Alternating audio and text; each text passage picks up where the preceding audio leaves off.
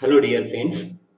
In this session we are going to understand how can we create a text file using Android application, how to read the files and how to write the data into file.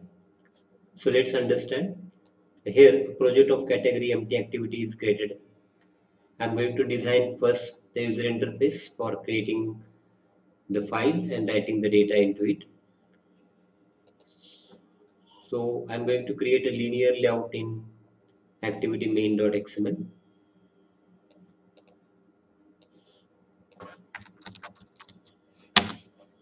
So I am specifying the orientation of this linear layout as vertical, and I want to create a edit text for getting a text to be written into file. So here I am specifying the width to this edit text as match parent and height as wrap text, wrap content. Then I am specifying the ID to this as ID edit data. Then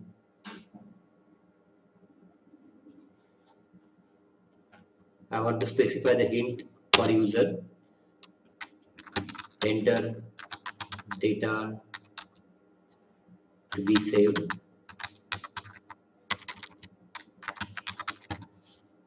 Okay. After that, I want to create one button. I want to specify the text size of this edit text as 12 point. Then I want to create a button. Once the user tap on this button, I want to store the data into file which is entered into the text edit text. For that, I am specifying the width as match parent to this button and height as wrap text. Then I want to specify the text on button is save data, and then I am specifying the ID to this button as btn save. Okay, and once the user click on the button, I want to add the function save data. So this function I'm going to add inside the main activity.java. So I'm creating this function by simply selecting this create save data in main activity. So this function will be added here. After that, I want to create another button below this button, and I want to specify the ID as read. Then the text I want to specify the read data, and for the on click I want to write the read data function. So I have to create this read data function for reading the data from the file. So for that, this function will be added here. So inside this save data function, I want to create a file inside the document folder in Android application, in Android operating system. So how to access the document folder in OS? So for accessing the document folder, we need to call this get external file directory folder, and to this function you need to specify the environment dot documents directory documents, right? So this function will return the directory. So we need to store that directory into D.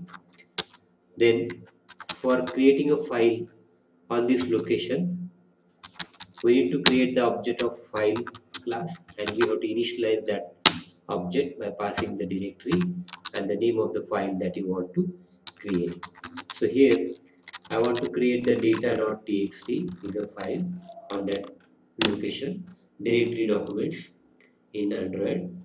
So there is a documents folder in every Android device. Inside that document folder, I want to create the data.txt file. So for accessing the document folder, I have called this get external file directory function. This function returns the directory, and in that directory I want to create this data.txt file.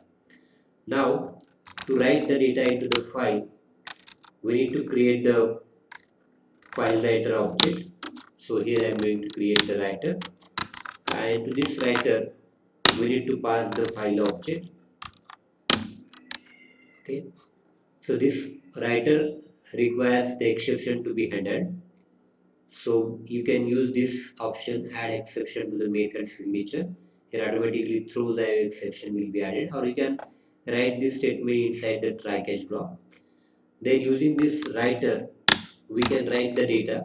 So what data we need to write? The data that is entered by user in edit text we need to write. So I am creating the object of edit text here, and I am accessing or initializing that edit text object by assigning the ID that is given on XML file. So edit data is a ID of the edit text that is designed in XML file. And using this edit text object, we can access the data which is entered by user. And I need to write the data inside this file using this writer object. So I can use the writer.append function, and I can pass the data as edit text dot get text dot to string. Like that, I can pass the data into this file. Then I need to close this writer. To close this writer, we can call the close function. So this simple statements will write the data into the file. Now we want to read the data from this file when user tap on this button, next button that is designed in this activity. The text that we given to this button is read data. When user tap on this read data button, we want to read the data. So same code we can write for reading the data. We need to read the data from the same file. So these two lines is common for reading the data. And for reading the data, instead of file writer, we need to create a file reader object. So I am creating here file reader object. We need to initialize this object by passing the file object. Okay. So again we need to handle the exceptions while reading the data from the file. So we need to handle the file not found exception. Then for reading the data, we can use, I am creating this character array, character ch equal to new character of 10. So 10 character I want to read. So I want to read the data up to the end of file. So I am reading the data into this ch is equal to then reader dot read reader dot read